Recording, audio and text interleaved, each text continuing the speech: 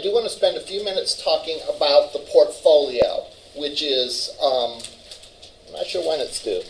The 8th, March 8th. All right, March 8th. The portfolio should be relatively easy for you to do. All right. About the only thing that would be difficult with it is the fact that you are going to be having things in different folders. All right. At least that would be the way that I would suggest doing it. And that makes it just a little more difficult. But let's talk about what you would need to do for the portfolio. First of all, portfolio is something that is often used for people in certain career areas to sort of market their skills. One big advantage that people in web development have is that they can actually show their work publicly, showing what they've done actually in the field. All right. If you, let me try to think of a job. If you were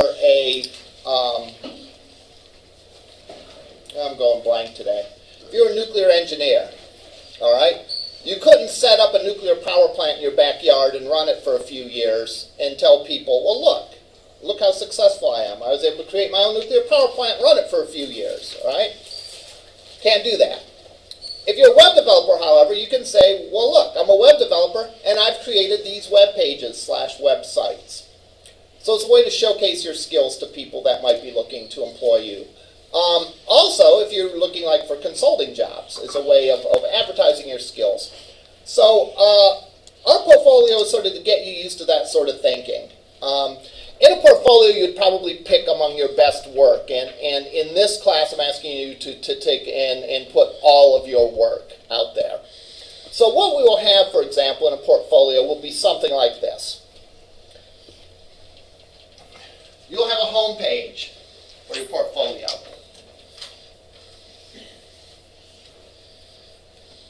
That will maybe have a brief introduction. You can put pictures on it if you want, whatever. You will then have on your home page a link to each of your assignments.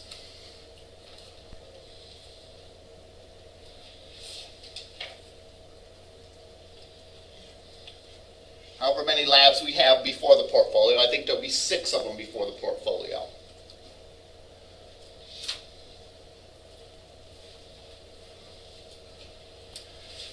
Then, these links will take you to your assignments.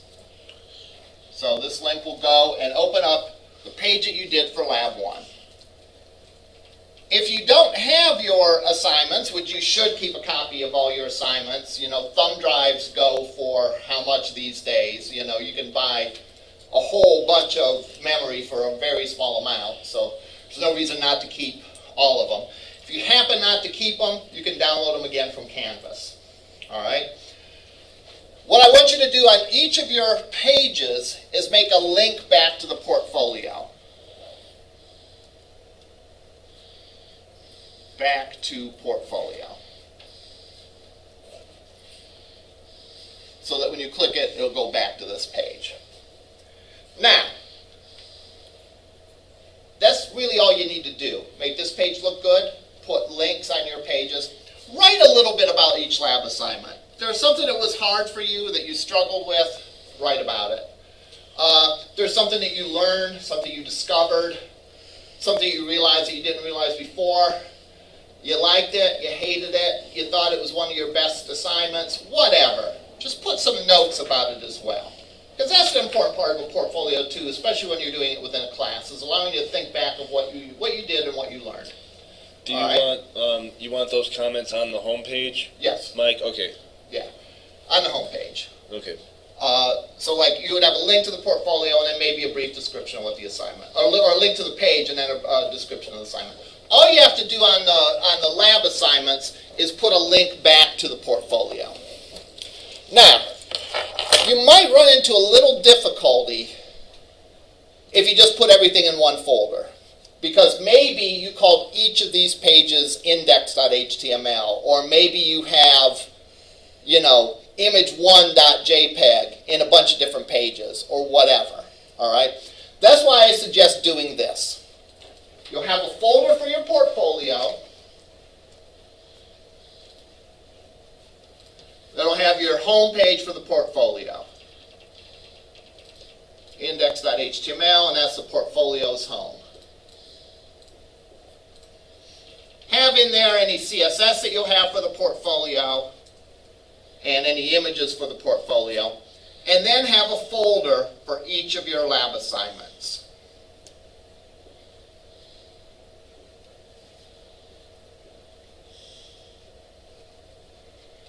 And then within those have the files that you turned in for each of them. So put everything in a portfolio folder and have each of your labs have its own folder. Now in order to do that, we have to be able to link to pages that are in different folders. That's something we haven't done as of yet now. So that's what I'm going to show you how to do now. So what I'm going to do is I'm going to go and I'm going to download a couple exercises from Canvas that we have done before, that we've gone over in class. And I'm going to sort of make like a little mini portfolio with a couple of items on it. So let me go and download a couple of assignments. Not assignments, examples. Didn't you say that it's kind of bad practice to work through folders and directories? No. Something else, like when we would reference other pages, if for the path, that was kind of a. If you put the full physical path where it says C:, files. Is it different because these are all in the same folder? These are all going to be in the same folder, and we're not going to put the full path. Okay. We're going to put what's called the relative path. Okay. All right. So yeah, that's an excellent point. But yeah, that's the difference between what I'm talking about here and what I said before was bad. Good observation. So let me grab another example from here.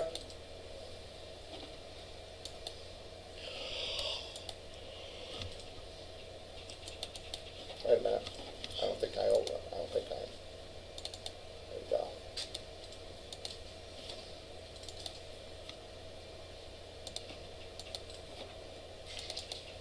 So I have a news folder. I'll rename that the Lab 1.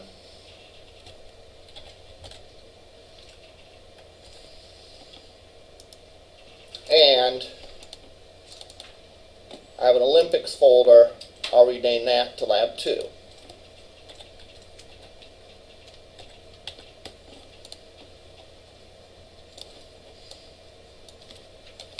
So I'm going to create my portfolio folder.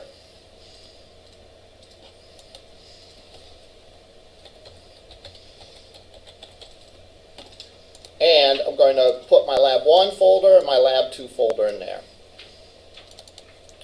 And so there you go. So I'm going to make a new web page.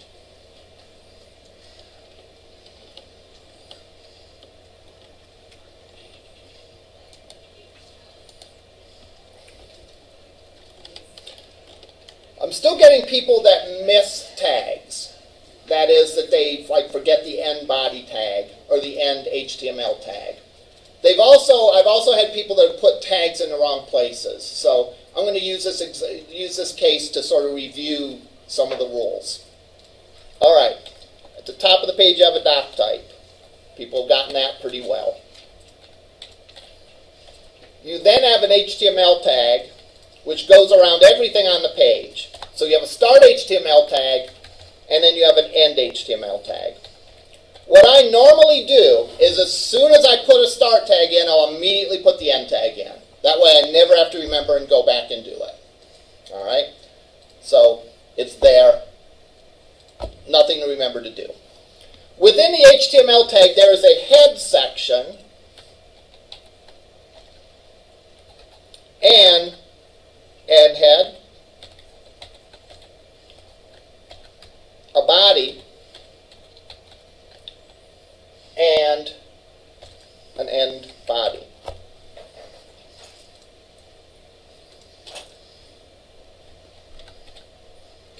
Mike, real quick. Yeah. When you're making the HTML tags, should you indent those within the doc type? I mean, I've seen it done that way, but I don't know. Whichever you think is more readable. Okay. I don't necessarily indent them because the HTML tag really isn't in the doc tag. It's not part of it. And the doc, because the doc type really isn't a tag, it's a declaration. Okay. So if you want to, feel free to indent it. I definitely indent the head and body, though, because the head and body are contained within the HTML tag. All right. The only thing in the head tag will be the title. Right now, at this point in the class, will be the title and any CSS that we have. All right. So if we have any CSS, it will go here. It's probably better to use an external file for the CSS to point to another file, because then you could always use that for another page. And you would point to the CSS file within the head, right? Yes. Okay. Any H1s, though, and H2s don't belong in the head. All right? That's a little confusing, I know, because the H1 and H2 you think of are, though, they're headings. The headings make sense in the head, but it doesn't work that way. H1s are in the body tag. And specifically, you can have a header tag inside the body tag. That's sort of the banner of the page, and you're going to have H1s and H2s and stuff in there.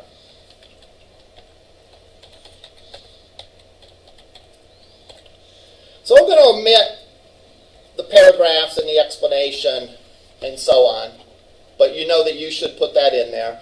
I also, one thing I want to say is the footer is actually part of the body. A lot of people on the last couple assignments that I was grading had the footer after the body. And again, maybe that makes sense to you, well, whatever, but that's not how the way it is. So the header and the footer are part of the body. I'm going to make a big nav here. Then I'm going to put all the links to all the other pages. So it's an unordered list.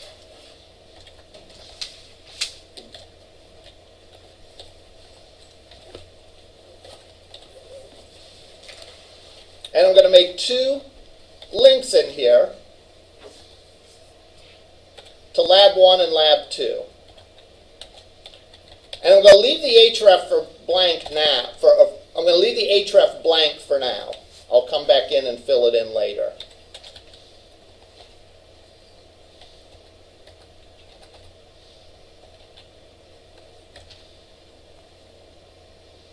And I might say something like, this was our first lab.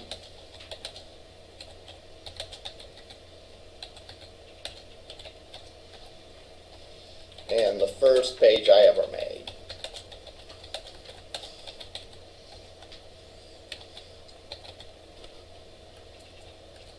All right.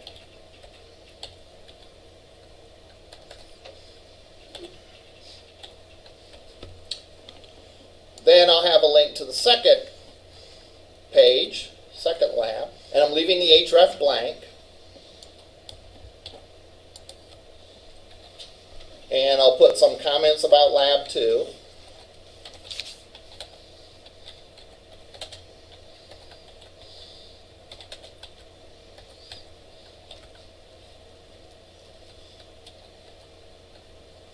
Okay. And again, maybe at the beginning in the header, I'll have a paragraph about me.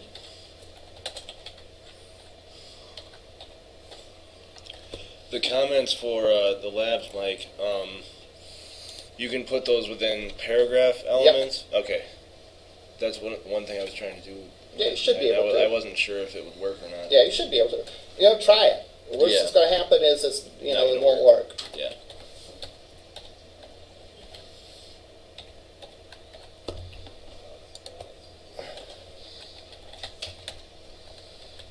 Okay, so this is our page.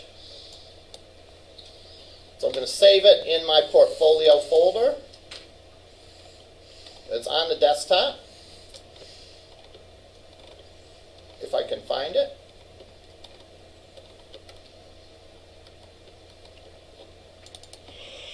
And I'm going to make sure I say that it's a web page, so HTML. And I'm going to call it index.html. And I'll go and save it. And now we have our page. Of course, our links don't work, right? Because I didn't put hrefs in there. All right. So what I want to do now is I want to put an href to it.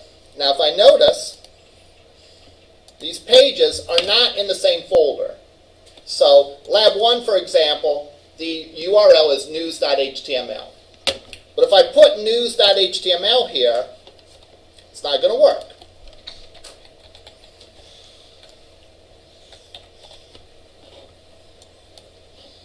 Or if I put muse.html, unless my pages were about Pokemon or something. All right, so now I have this link, but it doesn't work. Because if I don't specify a folder, it's going to expect it in the same folder as all the rest of the stuff. And it's not there.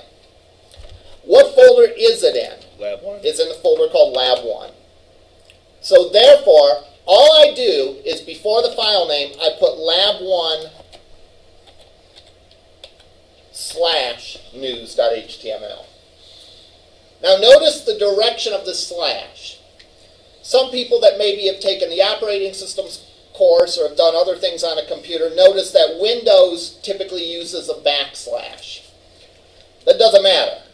This isn't Windows. Web HTML documents are sort of platform independent.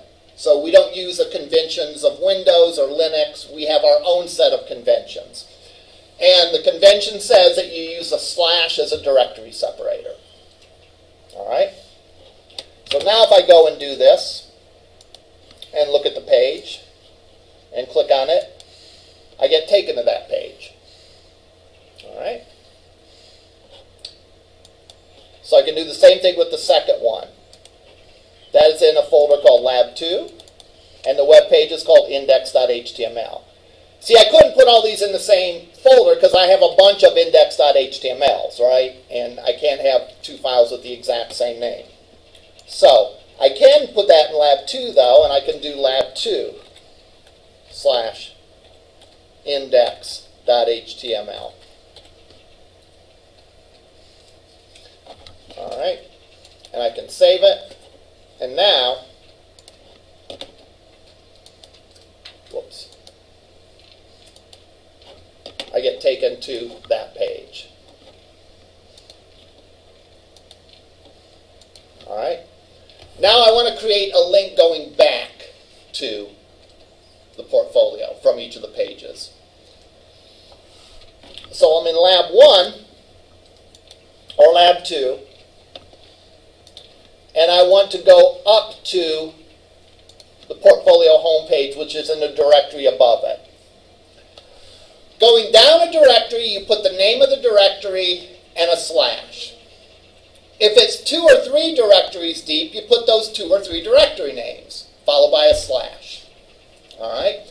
Going up is easier because a folder only has one sort of parent folder. A folder could have a bunch of child folders underneath it, which means that to say the folder you want to go into, you have to give the specific name of the folder you want to go to. But going up the directory structure, these 2 folders are both contained in portfolio. So I just have to say I want to go to the parent directory. And that is done with a 2 dots and a slash. So I can put here, and I know this isn't a completed web page, but I can put href equals ... / index.html. If I can type, I can do that. And just say back to portfolio. I would suggest make it easy on yourself and like make this like the top thing on the page. easy for me, too, so I don't have to spend a lot of time hunting around for the link to go back to the portfolio.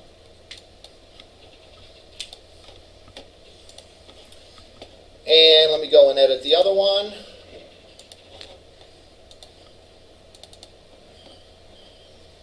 I have 2 web pages in this. I'm only going to worry about the main page. I'm only going to link to the home page of Lab 2, and I'm only going to put the link back on the home page.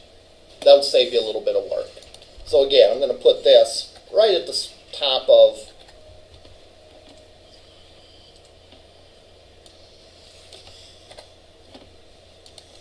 I copied the wrong, I guess I didn't paste back to, or didn't copy to portfolio. No, that's not the href.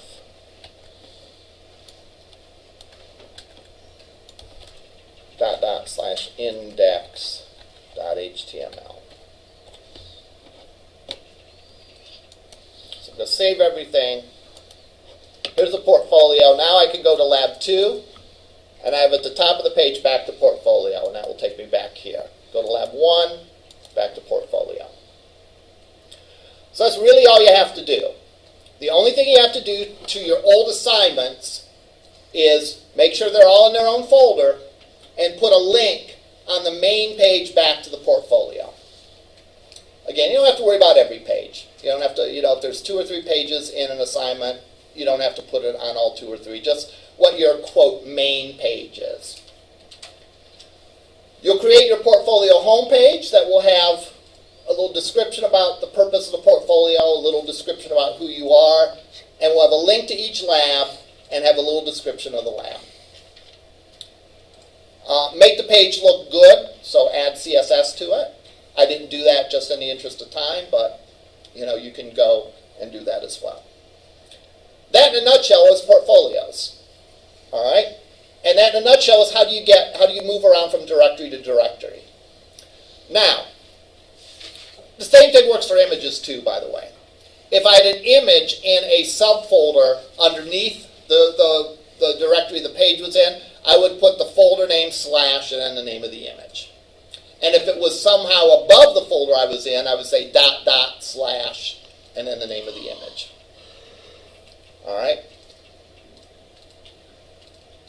You can use this for future assignments too, to keep your directories less cluttered. So you can have all your HTML pages in one folder, all your CSS in another, all your images in another. Questions about this? You want us to put our old assignments in their own folders, CSS files in their own folder, and then... No, I didn't say that. Okay. I said for this, you need to have a folder that contains your portfolio homepage and a folder for each of the assignments. Okay. That's what you sort of need to do. I said you can, for future assignments, put your CSS in a folder separate from your HTML. Okay. That's not a requirement of the portfolio. It's not even really a requirement for any of the other assignments. I don't think so, unless I make it a requirement. But I'm saying you can do that if you want to keep it more organized. If you think about it, on a large website, you're going to have dozens of HTML pages, dozens of images, hundreds of images maybe, and then a few CSS files. So just like you would organize your folder on your machine at home to keep things separate in their own folders, you can do that with the files on your web page. All right, questions about this? All right, let's talk about prototypes. What is a prototype? Say, Pardon me? A very early stage of something. That's good. Anyone want to add to that? when it comes to HTML, it's a sample of your website, so like a few pages out of... Okay. It's an early stage of something. It is, in the case of a website, it might be just a sampling of the pages. It might not be every single page. You might have a bunch of pages that all sort of look the same, and you don't have to have a prototype for each of them. You could have a prototype of a couple of them and say, well, all the pages are going to look like this. All right? If I had a prototype of the next iPhone, eBay to sell it, what would I expect that prototype to be able to do? Function like an iPhone? Function exactly like an iPhone? No, like have the main functions at least? Yeah. Do some of the things that an iPhone does, and probably some of the more important things that an iPhone does, right? And that's sort of the last stage of the design. Remember we talked about the design consists of 5 steps, 5 sections. The first 4 sections are just written. They're done in a Word document. There's diagrams and there's written text, but there's no actual HTML in the first 4 steps. The 5th step is actual HTML, CSS, image files. It's actually web pages, but they don't need to be completed. They don't have to be perfect. They don't have to be completed. What kind of things would you expect if you were a user and you hired someone to develop a website about you or about your business? What are some things that you'd expect the prototype to be able to do? And what are some of the things that maybe you would not necessarily expect a prototype to do? Because after all, prototype doesn't do everything. You'd want it to easily identify your company. Okay. To make it stand out. All right. The prototype, you'd want the prototype at the very least for you to be sure what the purpose of the site is and not just be very generic looking. So you'd expect the prototype to sort of look like the final site in terms of, and again, I hate this word, but I'll use it anyhow, branding, right?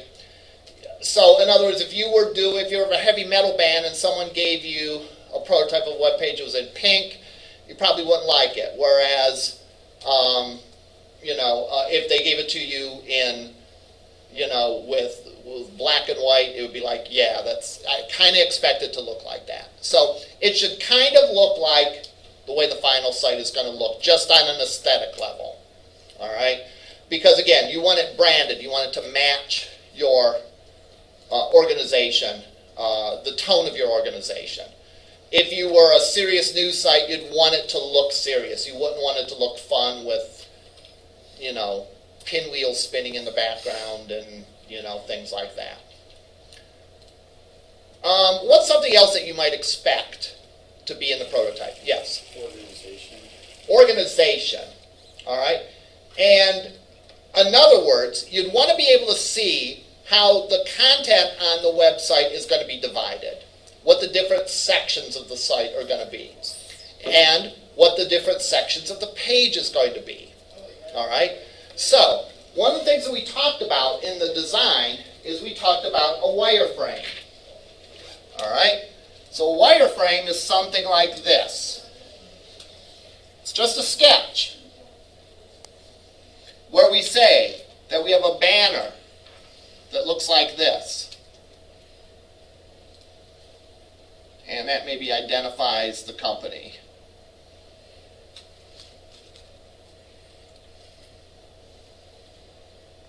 We have a navigation section here.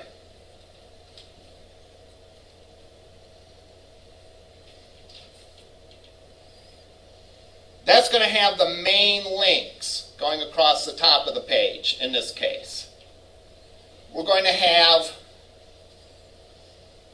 maybe a section here that's going to be the main content area. And finally, we're going to have a footer here that has contact info. Someone's email address, someone's phone number, that sort of thing. So that might be the wireframe. So when you say organization, I think it actually means a couple different things. First of all, how each page is organized. This page is organized this way. And it's okay to only have one wireframe, right? We're not doing a gigantic site for your project. So you don't need 10 different wireframes. Chances are you need 1 or maybe 2 wireframes. Sometimes people want the home page to look a little bit different for the rest of the page on the site. All right? Or there might be a section of the site that has a slightly different navigation, or not navigation, layout. So, but you might be able to get by with just one wireframe. All my pages look like this. All my pages are basically structured and organized like this. So that's one way that we mean organization. How the page is organized. It's very reassuring for a user to see consistency in the way that it's organized. All right? That may go without saying, but I've seen enough bad websites that it's worth saying. All right? In other words, you're sort of educating people how your site is going to work. So they get used to seeing the navigation in a certain spot, right? And therefore, keep it consistent. Don't change it around. Even if you do have a slightly different page, maybe you have a photo gallery where the page is organized this way.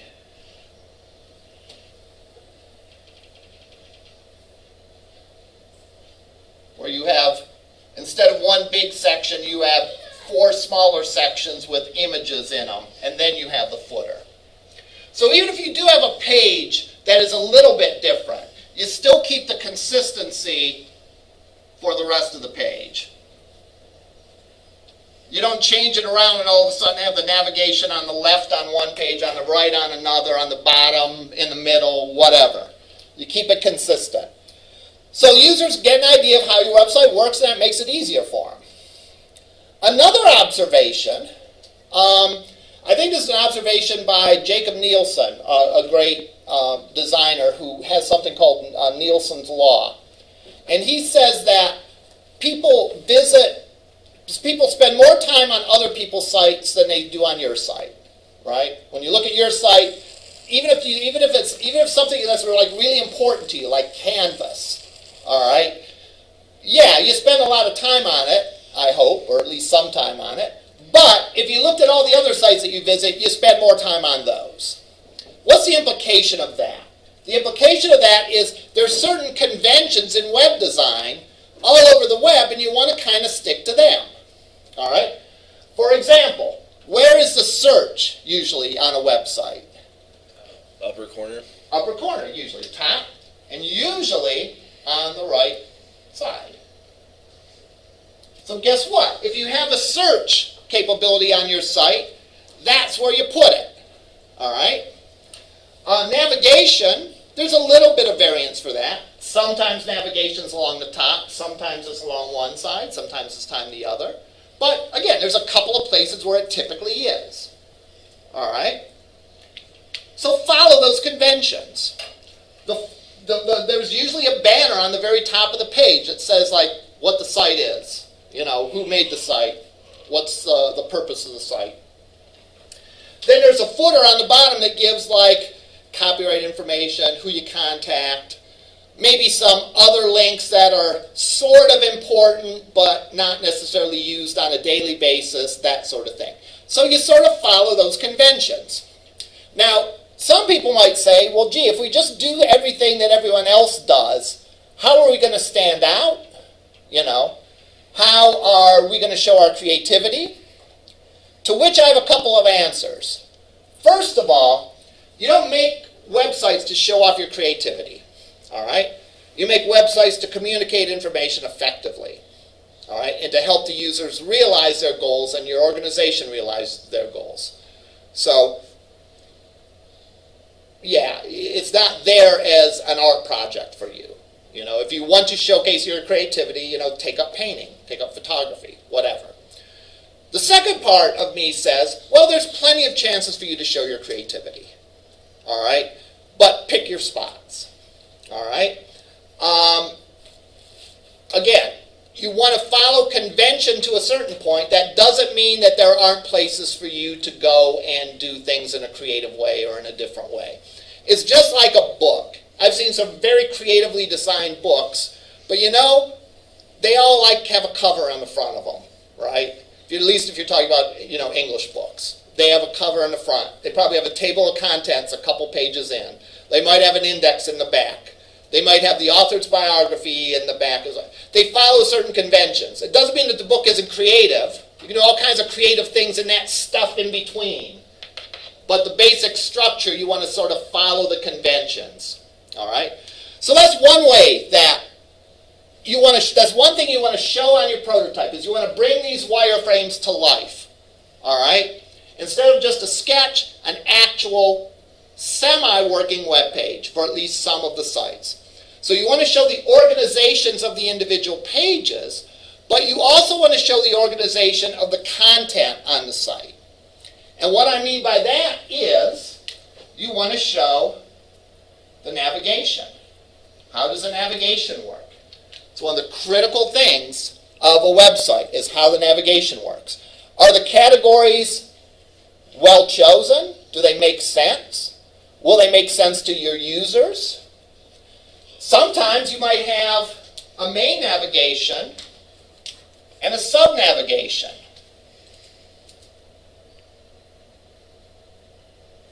I'll show an example of that when I put the projector back on. Where there's a main navigation that's on every page, and then each section has its own little sub-navigation. Is it organized in a way that makes sense? Is it organized in a way that it's clear to people visiting that this is how it works? So, the overall look of the site, I would say, is important to show in the prototype. So you want the CSS done, or mostly done.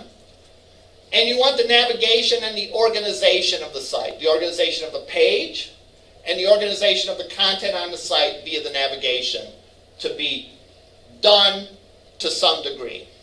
What are some of the things that we're not necessarily interested in getting perfect in a prototype? The content. The content. All right? In a larger site, you may not actually be the person writing the content. You know, an About Us page. All right? There might be an About Us page where they tell the company's history. All right? You might be the web developer, but you might not be responsible for writing that. Maybe the company president's going to write that, or someone in marketing, or whatever. But in your prototype, you have to put something there. All right? So there's kind of two schools of thought. One school of thought says you can just put Greek text there. All right? As long as your user is educated enough to know, hey, this is a placeholder. This isn't what it's really going to say. It's going to have the content from your marketing department or your president or whatever. The other thought is that you do want to make the content, some people think you want to make the content look as close to complete as possible. So while you may not have a perfect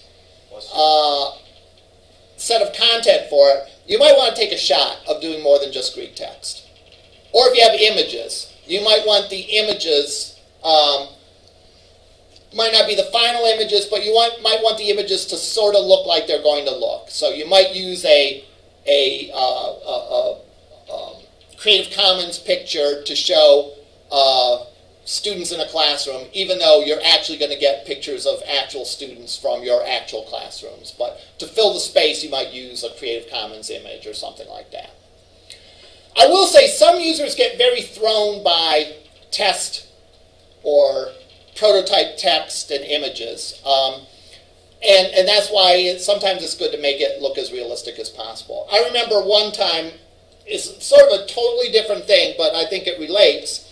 I worked for a car rental company, and I was doing a report, something about our fleet management, you know, managing the cars that we had. And I put down a cost for a car literally by like scrunching my hand on the number pad. I didn't even look at what I was typing. So it gave a real goofy number. And when I showed that to the people in the fleet department, they were obsessed with that. Why? That car wouldn't cost $74,000. It's like, yeah, I know it won't cost $74,000. That just happens to be the keys my hand pressed when I entered in the test data, right? So sometimes you can throw people if you have not realistic looking data, all right, whether it be on a website or that. So it's good sometimes to make at least a little effort to show them what it's going to look like, even if it's not finished and polished. The other thing about a prototype that you don't necessarily need is you don't necessarily need anything to be perfect. So you may still be playing with the CSS, All right? You may still be playing with the positioning of things, but you want it to look close to how it's going to look. The other thing is you might not be complete. In other words, if you have 10 pages on your final website, maybe you only have 3 of them done. And that's fine. All right? When we talk about in other classes where there's scripting involved, or maybe we're pulling data from a database, there's other functionality that might not work. You know, the search might not work. It might always show you just the same list of books in the library, no matter what you put in the search. But at least it shows you how the search kind of will work. All right? So that's a prototype. Now, let's think about the process we're going to figure out. All right? We'll keep this in mind. Let's say, all right, we have our wireframes.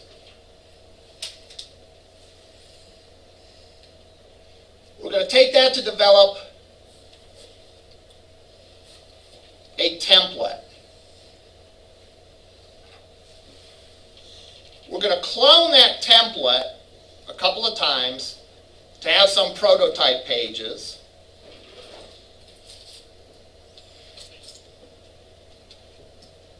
And then we're going to make adjustments and clone it some more to have our final pages.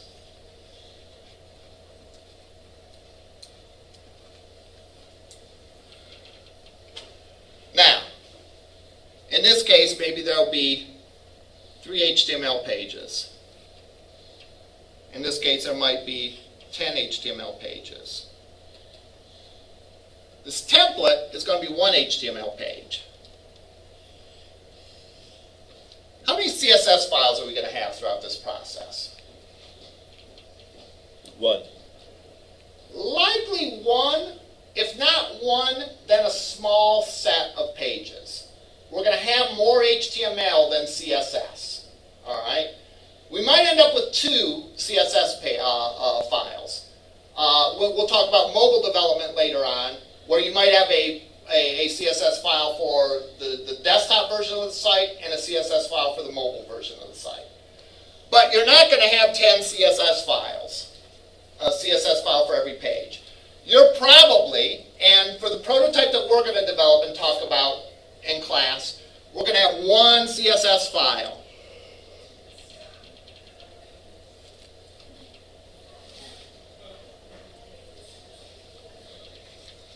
All right?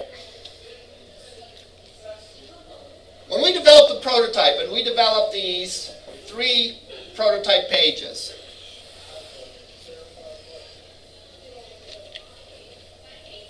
is all this code different on every page? In other words, is the banner, the navigation, the section, and the footer, are they all different on every page? No. No. What part is going to be different on every page? The body.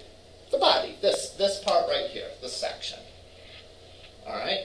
So there's going to be some HTML that's common on every page, and there's going to be some HTML that is different on every page. All right? So, our template, when we develop it, we want to make sure, as great a degree we have, is that we have our common HTML code perfect.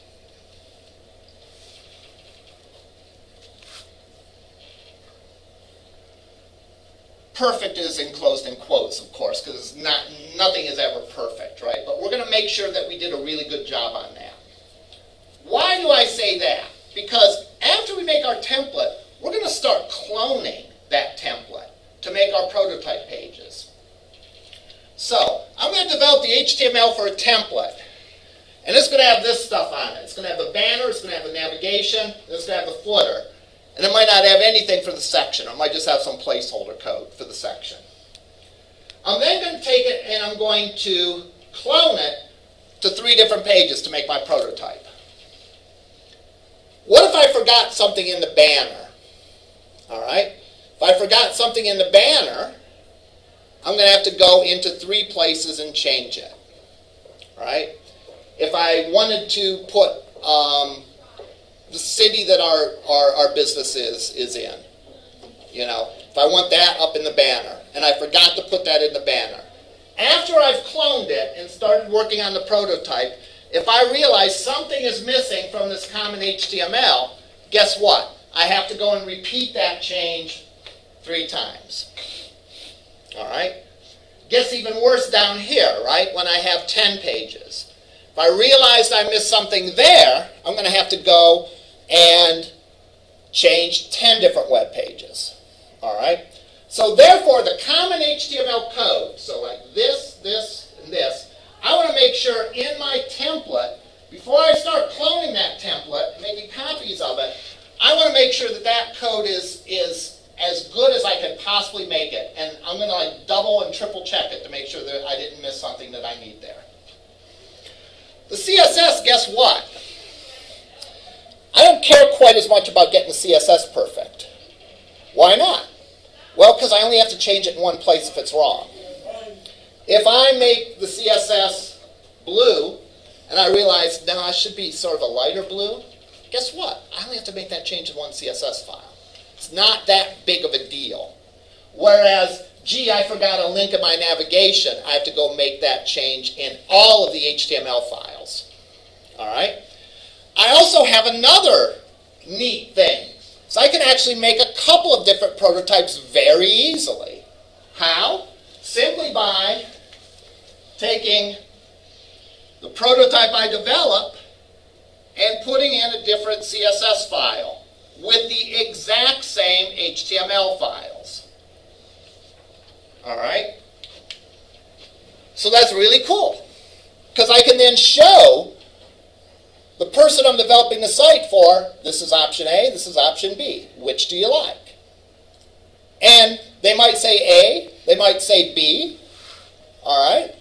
They might say, I like the colors on A, but the font's on B. Okay, it's no big deal, all right? They might not like either of them, all right?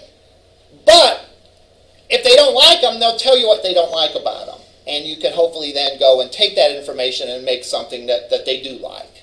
All right? You sort of have to develop a little bit of a thick skin when you're a web developer and you're creating prototypes. Because you put them out there to be evaluated and critiqued. All right? So this isn't meant to be your final work. All right? A lot of people have a hard time verbalizing exactly what they want a web page to look like. But if you show them a web page, they can tell you if they like it or don't like it. It's just human nature. All right? And especially if you show them multiple alternatives, you can show them 2 different approaches. You can show them the simpler style of web page, or maybe the more ornate web page. And they can make the call, which they like better.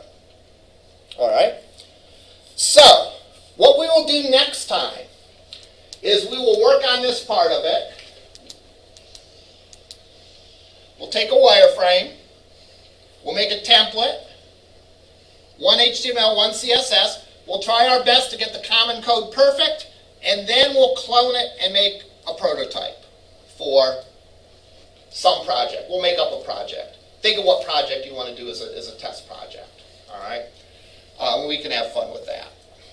All right? We'll even probably make multiple, in fact, we definitely will make multiple versions of this prototype so that we could show it to people and they could evaluate it.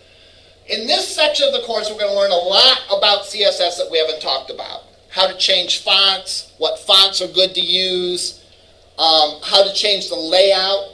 Maybe we want the navigation on the side instead. Guess what?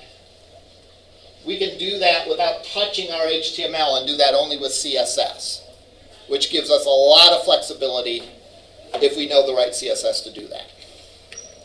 Okay, I think that's all I had. There was something sticking in my head that I wanted to mention, but I can't think of it right now.